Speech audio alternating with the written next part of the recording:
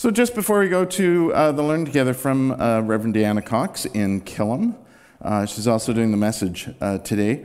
Over the last little while, we have forgotten to do a really important thing that we used to do all the time. And that is, yesterday was Ava's birthday. And so she's having a birthday weekend, a party weekend. It was Ben's birthday last week, and Elise's, and Sheila's.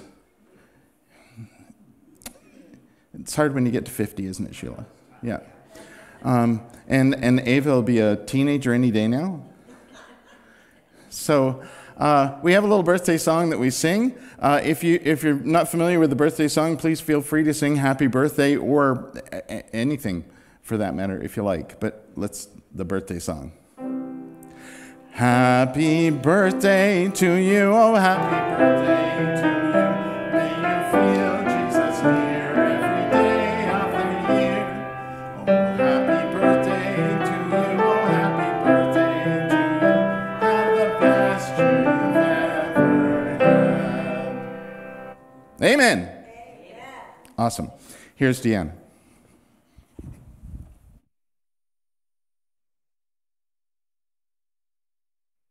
Hello everyone, Reverend Deanna Cox here, and though I might not be physically with you, I invite you to join me in our Learning Together time, and I invite you, if you wish, to gather at the front, or perhaps just scooch around in the pews so that you can see the screen a little better and maybe hear the best that you can. I want to share a story with you today called Be a Good Ancestor. It goes like this. Be a good ancestor with the water. Raindrops become puddles, which become streams, which become rivers, which become life. And if you've been very lucky, you will have experienced some raindrops recently. The story says, be a good ancestor with the land, because seeds become seedlings, which become trees, which become forests, which become oxygen. And the story continues on, inviting us to be good ancestors with, well, maybe you can guess.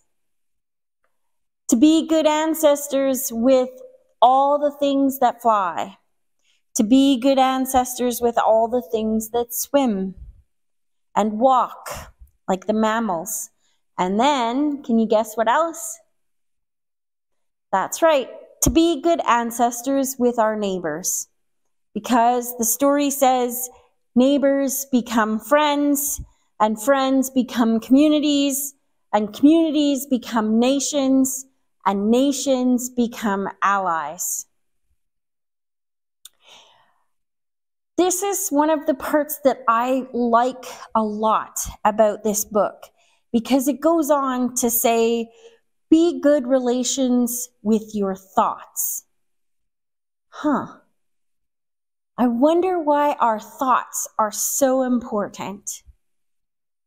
Let's see what the book says.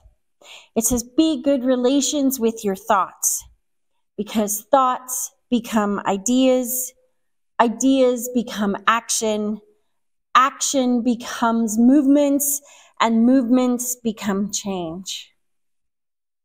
So you see, what we think is very important. They also said, be good relations with your words. Words become expressions, expressions become stories, stories become narratives, and narratives become truth.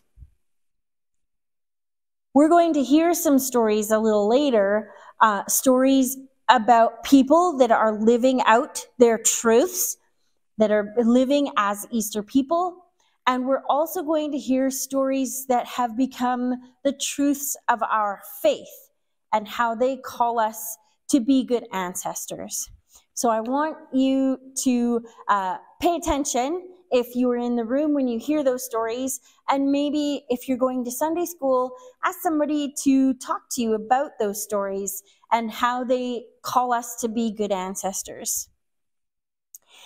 And then one of the last things that they say in the story is be a good ancestor with yourself. That's important too. We have a story like that, a narrative, a truth like that in our Bible too. And it says, love your neighbor as yourself. So I hope you enjoyed that paraphrasing of be a good ancestor. And I wanted to share that with you today because I don't know if you've noticed in the church where you are at anything special around. Did you notice anything? I'll give you a hint. It's this color. Today, May 5th, is Red Dress Day. It's a very special day, but it's kind of also a hard day because it is a day when we remember all the missing and murdered Indigenous women. And although it's kind of sad, it is very important because I think it's a very key piece to us being a good ancestor to ourselves and to our communities, to the world, to create narratives that tell the truth, to use our words, to share our values, all those things, to be a good ancestor. Our story, I mentioned from our Bible that says, love your neighbor as yourself. Loving is so much more than giving somebody a big hug. Loving is remembering people that have gone missing and doing our very best to find justice, seek justice for them. So it's a really big topic. And so to help us remember and to be a good ancestor, I hope you will have a little paper doll or bookmark like this. And you can color it, you can write on it. Maybe you want to write, be a good ancestor, or love one another, or seek justice. Maybe you want to decorate the dress so that you remember them. This is to help us remember to be a good ancestor, to love each other as we love ourselves, and to do our very best every day to live as Easter people.